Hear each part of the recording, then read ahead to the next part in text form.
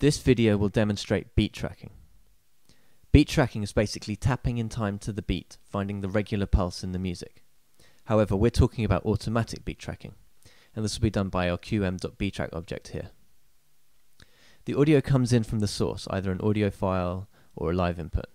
It then goes into our beat tracker here, and then the beat tracker will output messages when it thinks the beats are. This will cause the button to light up so you can see it. We've also linked the button to a cowbell noise so you can hear when it thinks the beats are. So I'm going to demonstrate beat tracking with an acoustic guitar. I'll play some simple chords and the beat tracker will tap in time with what I'm playing. I'm also going to slow down while I play, and it should be able to follow me as I slow down. It may take it a couple of seconds to find the correct beat initially. So I'm going to click on live input because my guitar is a live input, and I'm going to choose input 1. So here we go.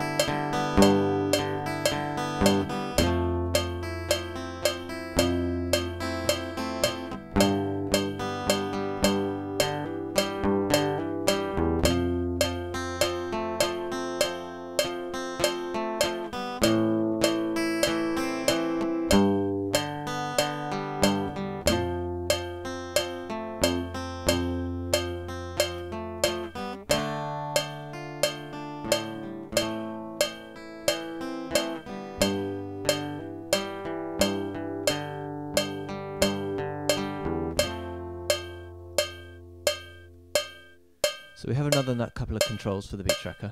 We can turn it off. We can turn it on.